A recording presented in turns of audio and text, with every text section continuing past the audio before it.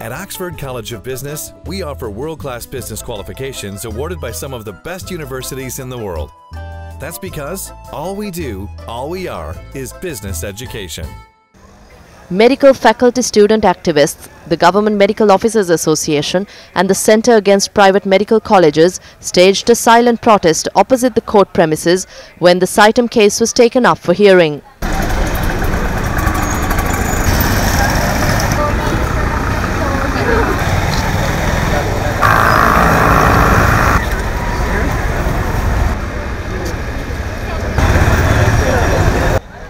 Following the appeal court decision, the demonstrators marched from the Halsdorf court premises to Pitterkotte.